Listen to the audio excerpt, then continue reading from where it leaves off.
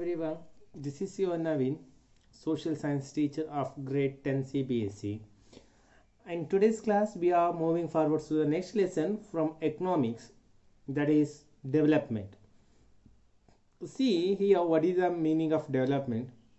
We can't identify as a development in a specific definitions here. It will be different from one to one, right? Before going to chapters, we can learn about the new words here. First word is development. Development defined as a growth. Some of the important goals are seeking more income, equal treatment, freedom, security, respect from others, etc. Second word, income and other goals. One would consider earning more income being a common factor among people. With this income, they buy service and goods for their daily needs. National development. So the development, I already said there will be a different definition. What do you mean by national development means here? Is the ability of nation to improve the lives of its citizens. Measures of improvement may be material such as availability and health care, etc.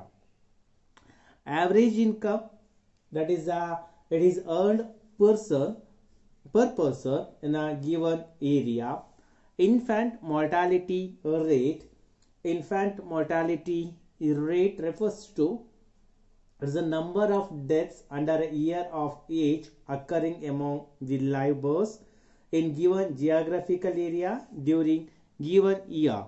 Literacy rate. Literacy rate is the total percentage of the population on an area at a particular time aged 7 years above who can read and write with understanding. Next one is net attendance ratio. Net attendance ratio is defined as the ratio of the number of people of the official age groups attending any educational institution in a particular class group to the total number of people in the age group. Public facilities. Public facilities are those which are provided by the government to satisfy the collective needs of the people. Example, hospitals, schools, community halls, etc. And next, human development index. It is a composite statistic of the expectancy, education and per capita income indicators which are used to rank countries to 4 tiers of human development. Final word is sustainable development. What do you mean by sustainable development here? That it meets the needs of the present without compromising the ability of the future generations to meet their own needs. Yeah. Next we can go to the meaning of development. What is a development refers to? See, the development is such a situation that can fulfill the aspiration or desires of the people. It is the progress of improvement in the lifestyle of the people.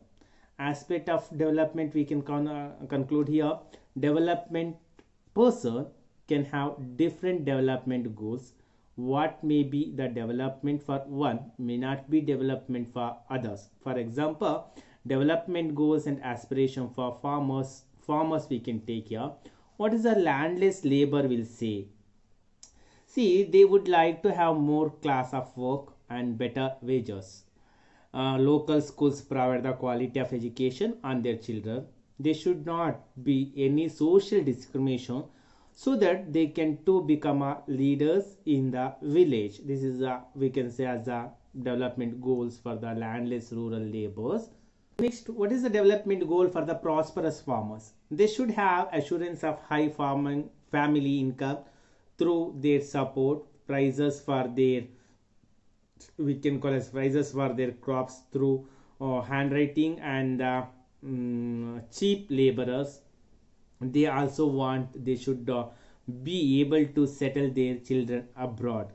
Farmers who dependent only on rights, that is this kind of farmers main goal to have a irrigation facility, crop insurance on the less premium and better facilities of life for the them as well as the children.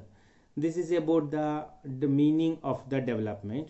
In the next class, we can come to know as what is the income and other goals with an example. Thank you for watching video. Thank you. Have a great day ahead.